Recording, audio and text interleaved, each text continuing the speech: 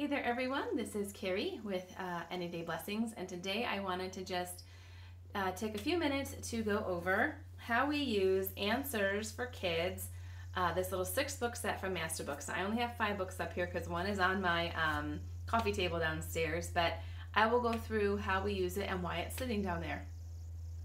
Before I hop into that, I just wanted to thank you all for the great feedback and the wonderful response to my last Masterbooks walkthrough that I did for you. That video was so well received. I got lots of comments, lots of messages about how helpful it was, and I'm thrilled to hear that. That was my goal, to make you all feel confident and answer your questions so that you could make those purchases without fear that you were going to be wasting your money or that it wasn't going to be a fit for you. I was just trying to really show you how we use it, what's in it, and all the different ways that you could implement it into your home. And I'd like to do something similar with this little series because I do see a lot of questions come through about how to use these if you don't get the accompanying teacher guide, the schedule and all the worksheets and all of that. We just have these books. We do not have the accompanying teacher guide, so I can tell you how we use it, and hopefully that will give you all some ideas, or maybe even just duplicate what we do in your home if that would work for you all. In the description below, I will put a link to the Masterbook website where you can find these.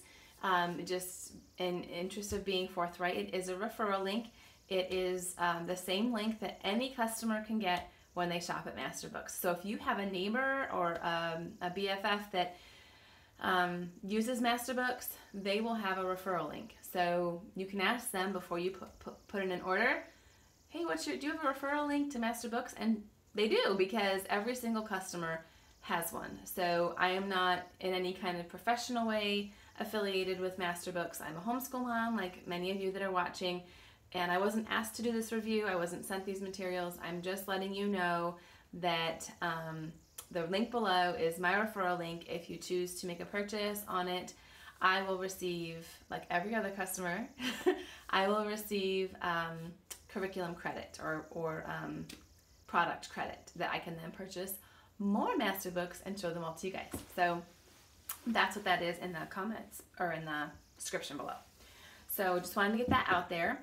And if you choose to purchase this or anything else from Masterbooks, please come back to the review that kind of helped you. I like hearing that feedback. It kind of is encouraging to me to keep on making these videos. They kind of are time consuming and somewhat hard to make sometimes. It depends on how well the kids are entertained when I come up here to do this. So that little bit of feedback from you all is so encouraging, and it really does help me continue to make these style of videos. So if it's helpful, please like the video, something, so that I know that these are helpful to you all. Okay, let's get into it. All that stuff done. So these little books are called Answers for Kids, and they're put out by Masterbooks, as you can see back here, and they're authored by Ken Ham. I believe all of them are authored by Ken Ham, and then there are some other, the last couple had Bodie Hodge on them, but they, I think, were originally part of, or put out by, what's it called, Answers in Genesis, and then when Masterbooks kind of got those publishing rights, then now they are the ones that put these out. So I'm not sure if these were ever out before Masterbooks got them or not, but I have to tell you that this particular Masterbooks edition is just so pretty. These are just beautiful. There's real photography in here. Okay, these are just beautiful. And this is how we use them in our home. We take one book at a time, and we have it on our coffee table. We actually do Bible snuggles, is what we call it.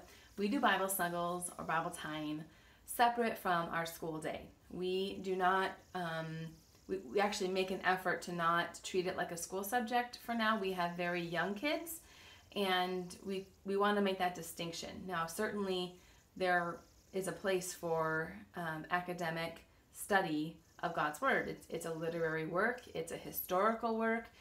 There's much to learn academically from it as well, and spiritually when you study things like the history of Israel and how God showed such tremendous patience with them, and how he continually was faithful to them. I mean, there's so many different spiritual lessons that you could learn by applying an academic study process to studying God's Word. I'm not discounting that, and I'm not criticizing that.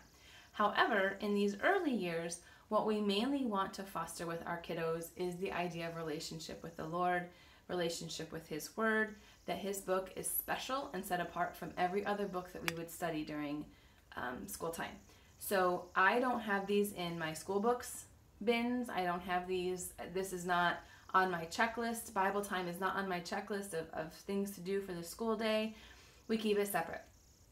And so part of doing that is storing these little books somewhere else. And so we actually leave these where my kids can get at them anytime. They love these books. When my son got these, he just kept opening these up.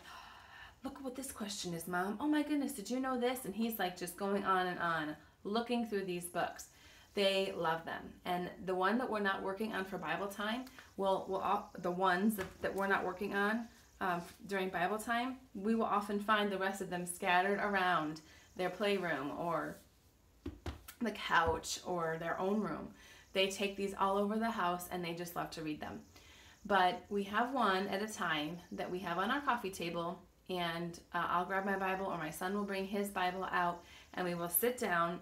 It takes us about 10 minutes every day, and we will read the question. My son will read the question right here.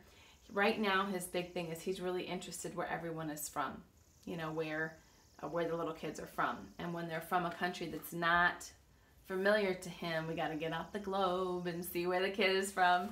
So that's kind of fun. But my son will read the question, and then I will have him look up this verse that's on top here. So you see there's a verse that's printed off. It's kind of in italics. That's the main supporting verse to provide the answer. So there are other verses down here at the bottom. As you can see, sometimes there's just one. Let me get to another page here where there's a couple verses, because often there's a couple verses given for further study. But we will just look up this one for now. We might get into looking up the other verses as they grow, but for right now, I have my son look up this verse in his Bible and read it to me. Now, yes, it's printed off here, but I'm trying to get him to learn. He's 8. He just turned 8.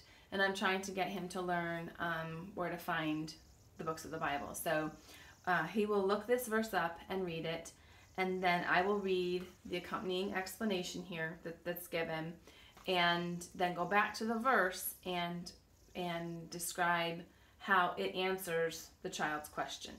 So, like I said, all of 10 minutes maybe. We typically will sing the Books of the Bible song that we kind of play from YouTube, or I'll ask my kids if there's a song in Sunday school that they learned this week that's new they want to practice, or if the question and answer brings to mind a hymn or song that we sing even in adult worship, I will teach it to them. I have a hymnal here.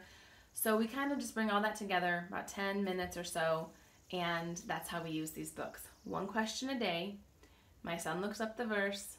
I read the answer. We sing and pray and are done. And that's how we walk through these. I don't really ask too many questions unless I see like a furrowed brow, or my son asks questions, then I might have some follow-up questions to that. But I really don't, right now, at their ages, I feel like I'm trying to teach the habit of being in God's Word and not so much the content. Yes, content matters, and we do teach them what God's Word says, and we're memorizing Scripture, and we're explaining that to them the best we can, and we're talking about God throughout our day and how we see His hand throughout our day. But during this particular time, I want it to be a delightful time that they're looking forward to, that really builds our relationship as mother and children, and also starts to develop that love for this time with their Heavenly Father and that relationship. So I don't really ask a ton of questions. I might just say, what do you think? Or is there any questions that you have? Or is there anything you want to say about what Mommy read? Do you think that answers the question? Do you think that explains what that child wanted to know? Something like that will be pretty much the heart of what I do in that time. So that's how we use it. One question a day, answer, verse, song, that's it. And it's really been a delightful time. I let my kids take turns opening up to the page and who gets to hold the Bible while Mommy reads and that kind of stuff. All those little things really do mean a lot to my kids. I wouldn't have thought that they did, but they do. And I'm really looking forward to when they will read these books on their own and use them in their own study time. And this right now is just kind of preparing them to do that. So I hope this was helpful to you. I hope it gives you some ideas of ways that you could use it in your home.